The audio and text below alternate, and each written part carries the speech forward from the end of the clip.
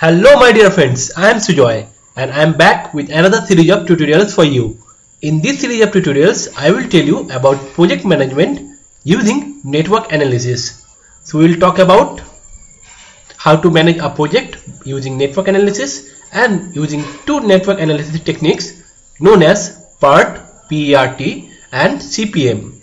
PERT stands for Program Evaluation and Review Technique and CPM stands for Critical Path Method.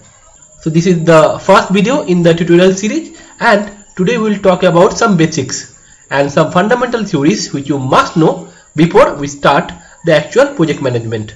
So first, let's talk about project. What is a project? A project is a combination of interrelated activities which must be carried out in a certain order so that the entire work is completed. The activities are interrelated in logical sequence in such a way that some activities cannot start until some others are completed. An activity is something which requires both time and resource. Let's take an example of building a power station or a power generation plant. So what we will do? Basically we will start from a certain point, then we will do some survey such as land acquisition surveys and whether the project can actually be done at that area, how can we distribute the electricity generated. Some things are needed to be surveyed before a project is laid. After starting, we will do some survey, and doing some survey, it actually takes some time and some resource. Like we have to send some engineers to the field, they will do the survey among local peoples and about the area. So it will take time and some resource. Resource can be anything like physical labor or like money. These are called resources. Next, after the survey is done, if everything goes optimal and if the survey result is positive, then we will start laying out the foundation for our project. So next, in that phase, we will basically install some transformers and some power generation units like dynamos and other things. So next we will consider the installation, and after the installation and the plant is ready for power generation, so we can do two things. Either we can give the plant to some third party, that is outsource the project operation. They will just do the operation, maintenance, activities and all the things, and by that they will generate the power. Then we can distribute the power and can earn profit. So next we can either outsource and then generate the power, then distribute it to the local grid and then earn the profit.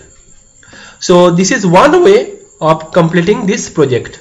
We can go using the other way, which is instead of outsourcing the project operation, we can decide to run the power plant by ourselves.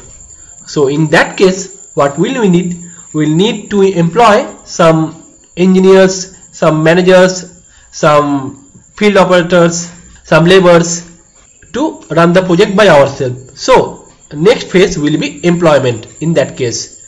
Next, after employment, we need to train them for the operation of the plant. So next phase is training, and after the training, so next comes the generation phase, again the distribution phase and the profit phase. So by completing either this way or this way, we can go to the same goal. So a project may be completed in many ways, but our objective is to choose that particular way which finishes the project in least possible time, with least possible cost and with minimization of idle resources. Because if you pay an engineer some salary and if you keep them idle, this is not profitable. So our objective for network analysis is minimization of total time, minimization of total cost and minimization of idle resources. So what is network analysis?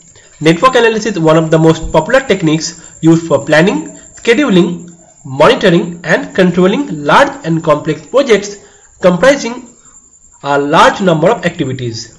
In this method of project management, we develop a network which represents the logical sequence of work elements depicting a complex situation.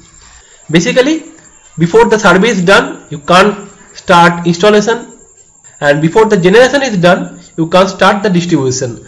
So there is a logical sequence of doing the work that is represented using a network diagram.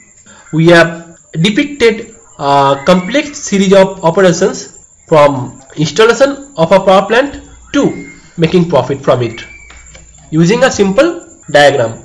And not only we just make a network diagram, but basically we extract data from it and do a logical analysis of it and do the best to run the project smoothly. So there are two types of network management techniques in use. Well, due to length of the tutorial, I am breaking this tutorial in 3 parts. This is the end of the part 1. In the part 2, I will continue the discussion about the basics of project management.